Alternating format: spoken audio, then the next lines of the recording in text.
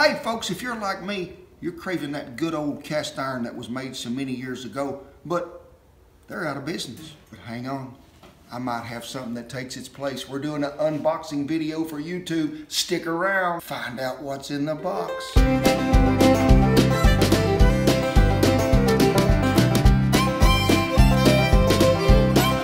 Hey folks, we are awful excited today. We're going to do something a little different, and I am ready to see it. We haven't done an unboxing video before. What? YouTube has started a new channel. It's called YouTube Unboxed, and we're actually going to put the link below this video so you can check out that channel. And what they're doing is they're just getting content creators to unbox exciting new holiday products that might give you guys some ideas. And so we're going to do one. And so this video is sponsored by YouTube. And what are we unboxing today? I'm always looking for some cast iron that is really, really good, like the old stuff they used to make, like that old Wagner back there and that Griswold.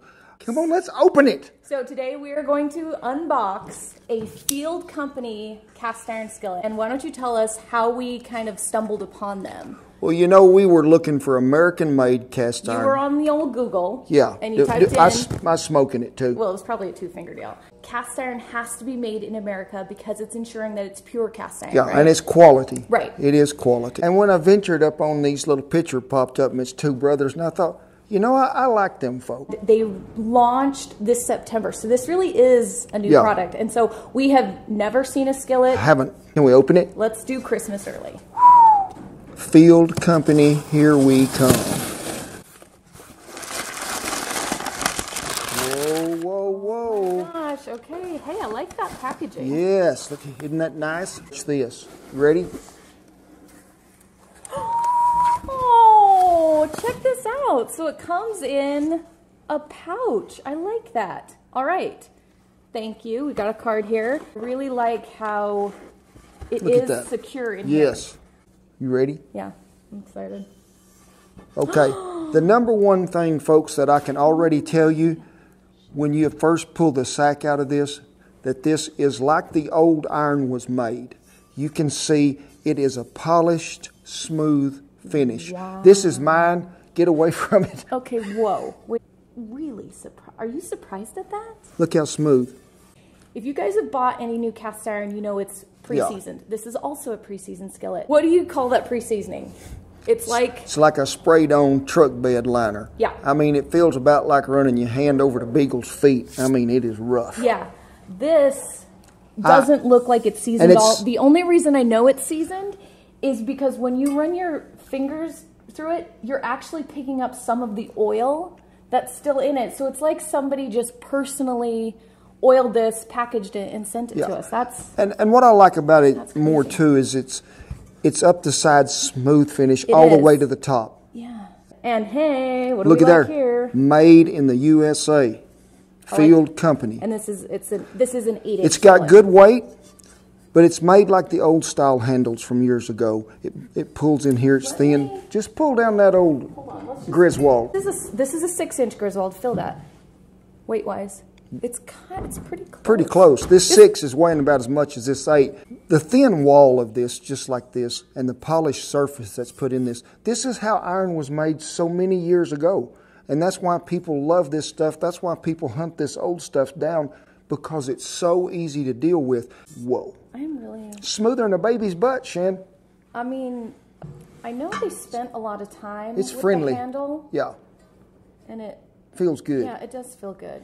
The little tip here, yes, I like, because even though it is a lighter skillet, if I need some extra balance, I have something to grab onto. One thing I noticed that is missing, do you know? Pour spout. A pour spout. Give me that oven back. I want to see the bevel in here and see how much different it is. This one has a slight bevel, but more straight on, and this, you're getting a real little lip there. And I think that's kind of what they're using as their all-around pouring. I think that thing will pour just fine. I hope you guys can see this. It's picking up our fingerprints, which is, that is so unique. Somebody was in there with a rag like, here you go, Kent. I can honestly say the Wagner and the Griswold people would be proud. Because this is how old iron was made. Griswold and the Field. But look at the walls, Similar. it's nearly identical in the thickness, and that is the biggest issue I think with newer cast iron. Is it's thicker, it's heavier. I feel like there's a lot more detail and refinement. Maybe? Yes. Let me just go over this card that they have. Let me see if I agree. That Go will ahead. come in with your skillet. The field skillet comes pre-seasoned with 2 coats of grapeseed oil. Hey. That gets you off to a good start, but building an even durable, dark, non-stick seasoning is only achieved through time and use. Completely agree with that. Normally, what would you do if you got a new cast iron skillet? If it's brand new, I'd probably have to sand it. Yeah. You know, I'd sand it down there to where we got all the pre-season off, and then we would start back, rinse it with hot water and soap, and that's the only time you'll ever hear them words come out of my mouth. But it's a baking process. We do that 3 or 4 times. So this skillet literally is 2 steps ahead or 3 already. Before you use the pan, gently scrub with water and a small amount of dish soap. Whoa! Hey, you were right. This is the only time we recommend using soap. My kind of Did people. You cheat off these No, people? I did not. Wipe dry, heat on a stove to evaporate any moisture, and coat the pan inside with a thin coat of cooking oil of your choice. I mean, we generally reseason with olive oil. Would you stick with that?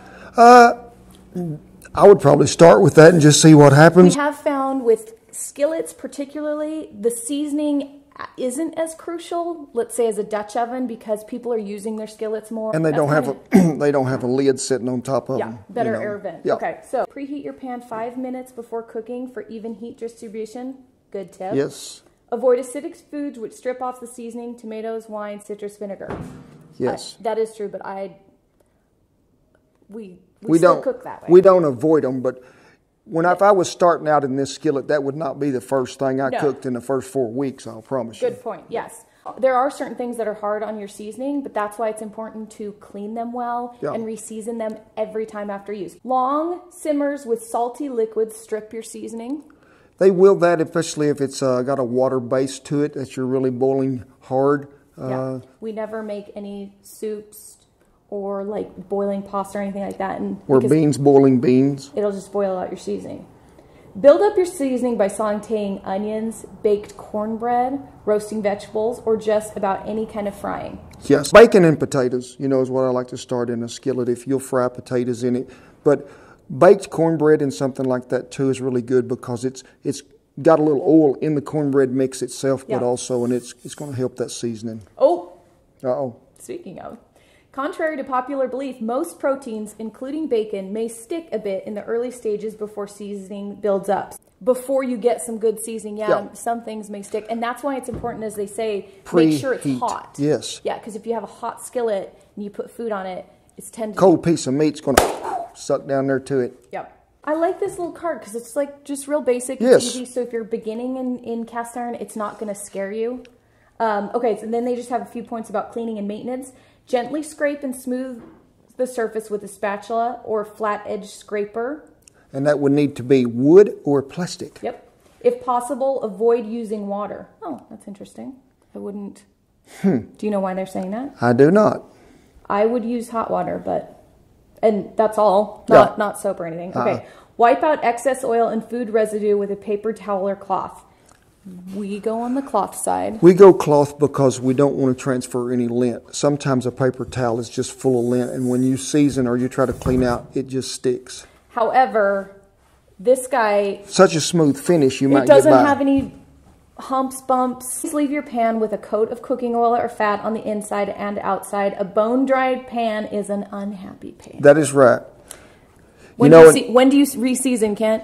I re-season every time, every trip. If I cooked in this 3 times today, I re-seasoned it 3 times today. I think we should take it to some fire. Let's cook something in it and see what happens. Folks, I just brought this in from the barn. Run me some good hot water and a little soap. Give it just a gentle scrub there.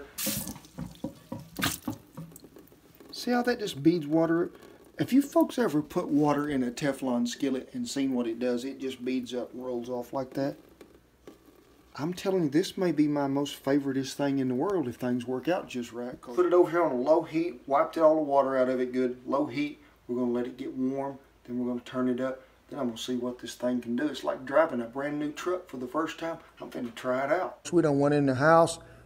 built us a fire right on top of that stove and got after it. They don't necessarily recommend bacon. What does Skillet do? He puts bacon in it. I put bacon in it right off the bat because if this is a piece of pre-seasoned iron or iron that is not seasoned well, you can't fry a piece of bacon in there. It'll stick to it and it won't turn loose. You'll tear up your bacon trying to get it off. But what did this do?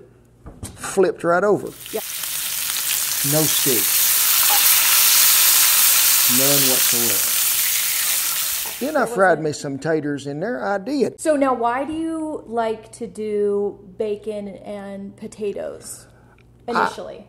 I like to fry something in a piece of cast iron, something that's going to give good taste and good seasoning. That is bacon. Sure. Bacon grease is good. But cast iron, especially new, loves starch. Yeah. It loves some fried potato in there. So if a man just wanted to just fill this thing up with a little grease, you know, about that deep, and just fry taters in it 3 or 4 days, that would work. Hey, it is made the old way. Smooth finish when you get it. Thin sidewall, feels really good in your hand, and it already comes with a seasoning sort of built up on there that is right.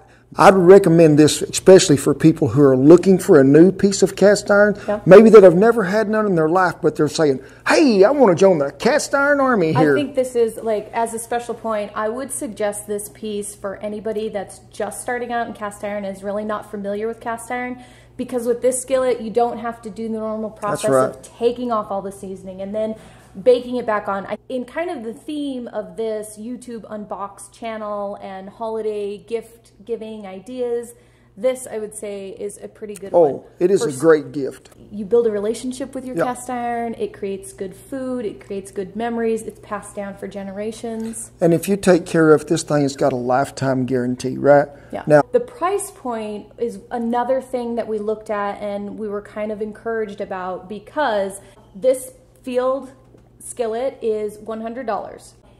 It's about mid-range. Some of the other American made, I think you're running in the maybe $50 range. Yeah. The other skillets are running $250 plus for the same skillet. Again, like if you want to give a gift that's special, that's going to last, cast iron is an investment. That's right. And so not only are you investing a little money, but you got to put time into it, but it will give it back to you, especially if you start with something quality. That's right. You will have the link for this field skillet and some information on their company below, as well as that YouTube Unboxed channel. Check that out, because I think there's going to be other fun things. Oh, yes, it is. We hope that some of you wake up Christmas morning with one of these skillets. One of these field skillets. Because you could cook Christmas breakfast that day. Made in the USA. That's right. The only place to get cast iron. We thank you for stopping by out here in the barn today. God bless y'all. Thank you for stopping by. Hit that subscribe button before you get out of here. Take care.